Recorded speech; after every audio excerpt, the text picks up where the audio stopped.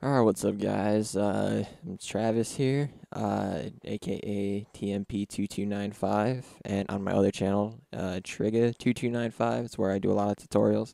This isn't really a tutorial as much as it is a demo, I guess you could say, of the Alesis Multimix for USB mixer slash interface. It's a USB interface, is what it also is. Okay, so it's a little bit green in here right now. So yeah, I hope the lighting is good enough. But yeah, so starting off, I got this from Sweetwater, sweetwater.com. It was $79.99 plus tax. It was free shipping, free tech support, 2-year warranty. So it was an overall good deal. So, starting off, we have my microphone right here, which has a 1/4 inch jack. But above here, you can see has two female end XLR cables for lines 1 and 2. But it also has a guitar and line in for line 1, channel 1. Now, there's a little button here. It's a guitar and a line. What the guitar and line do, if you press the button and it's down, it turns on. It's like a guitar mode, I guess you could say, but I guess you could say it handles higher frequency better, and it makes it sound better, and it's also good for vocals. I've noticed. So yeah, I'll be doing a vocal test, like actual metal vocals, probably within this next week or two. So keep checking back for that also. But yeah, so we got the guitar and line button. Then we also have a high pass filter. Now what the high pass filter does is it eliminates all low end from 72 hertz, I want to say. So if I had a lot of low end right here, let me just try and turn this up so you could hear it's really bassy right now.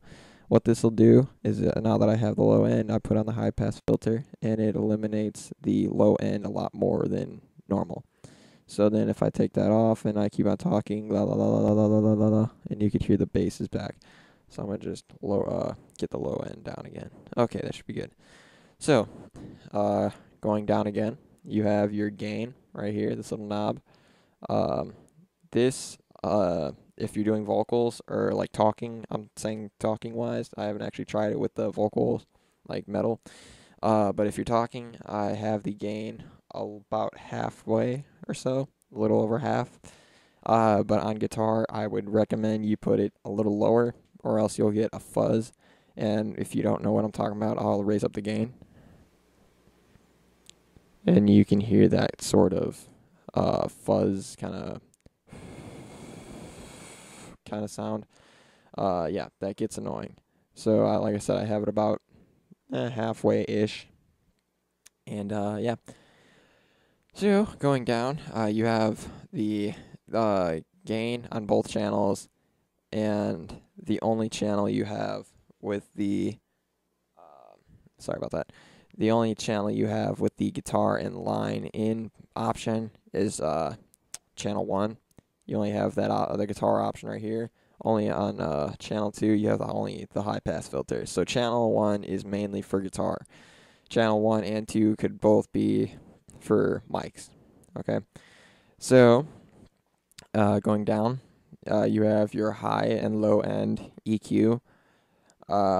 So that's what that is. You have the channels 1 and 2, but on 3 and 4, which I'll get to in a second, you could see that there is no high and low end EQ.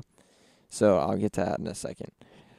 So then you have your pan on your only first and, well, technically first and second channels. On the third one, you also technically have a pan button, which I'll get to the third and fourth in a second. But you have your pan, so I'll pan to the left real quick so you can hear that. So this is to the left, and I'll pan it to the right now, and that's to the right, and I'll center it back out. Okay, so then on the very bottom right here, you have your channel 1, 2, and 3. Well, this is 3 and 4 right here, but again, I'll get to that in a second. You have your levels down here for the overall for the channel. So if I raise this up, it'll get louder and louder and louder and louder and louder. Okay, and then same principles apply. If I bring it down, you'll hear nothing. Okay, you probably can tell. Yeah, I was talking, but you can't hear anything because I had to level down. So, going back to this, you have now channels 3 and 4. This is for if you have a CD player or something. You have it's a stereo channel is what this is. You have a left and a right. And right here, what I was saying, the pan. This is kind of like a pan right here for the channels 3 and 4. It's sort of like a pan because if you pan to this pan to the left, turn it counterclockwise, it'll pan to channel 3, line 3. But if you pan to the right, it'll go to channel or line 4. So, in saying that, it's pretty much like a pan. It's, it's same principles apply between this pan and this pan. So, I don't really understood that. I didn't, understood. Fail. I don't really understand that. So yeah, going into another one right here is another level for 3 and 4. This levels out the whole stereo channel right here. It levels out both of them, but depending on which one you want to go between more, like if you want to raise up the volume more, raise up the level, and then if you wanted to want line 3 to get more of more action, or so to speak, then you would just turn the balance right here to counterclockwise to 3. So, make sure these are down. Okay. So, going on, then we have your left and right main outs. Those are for monitors, speakers, and such. And you have your 1/4-inch headphone out, which I have my Sennheiser HD201s. I do. So yeah, those are, I have a 3/5 millimeter jack, but I have the 1/4-inch, 3/5 to 1/4-inch male jack to go into the headphones.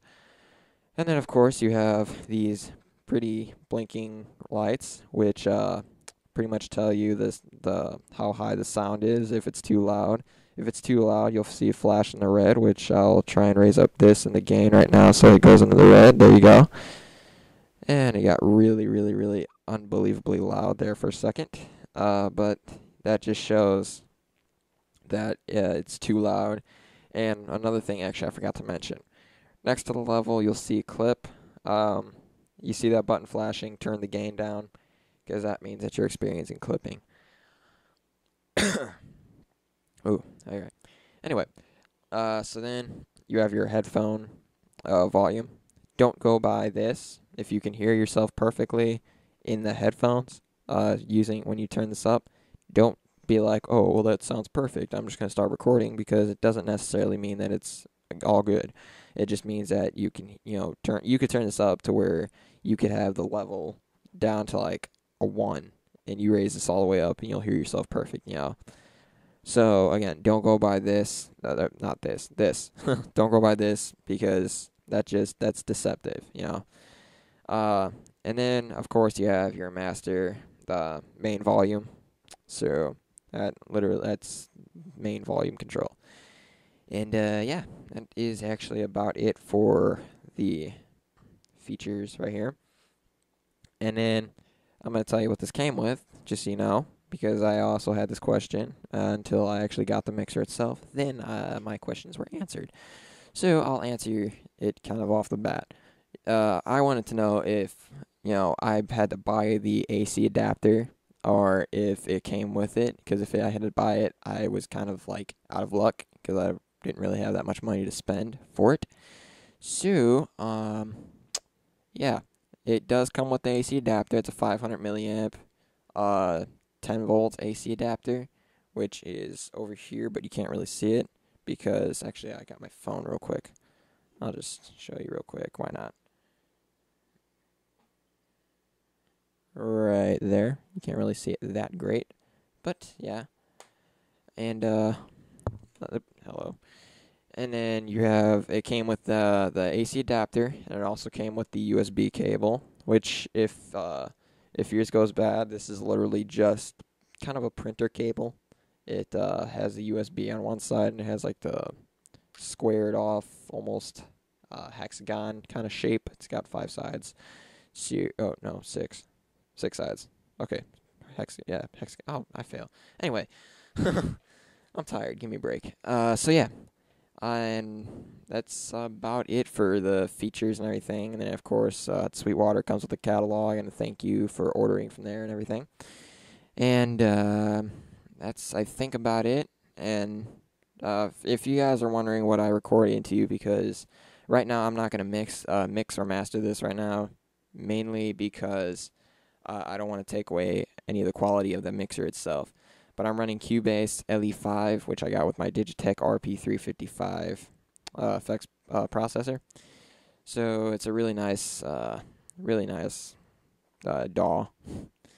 And I believe that's it. So if you guys also want to hear a song, I also recorded guitar using this. So if you guys want to hear my original song, I'll put an annotation somewhere. I'll try and rest it on my finger if I can. So just click above my finger and you'll be good. And you'll be able to hear my song because, like I said, I recorded it with the mixer. So if you want to see guitar quality, if you came here for guitar quality, wrong video. This is vocal-wise, talking for tutorials and whatnot. But if you want to hear the guitar, just go to my other channel, Trigga2295, and be sure to like, comment, and favorite. And don't forget to subscribe to that channel and this channel. So that's it, and hope you guys have a great day. Hope this helped, and I totally recommend this mixer for any little studio like mine. It's perfect. Again, I'll have a vocal cover up soon, and that's about it. So, in saying that, later.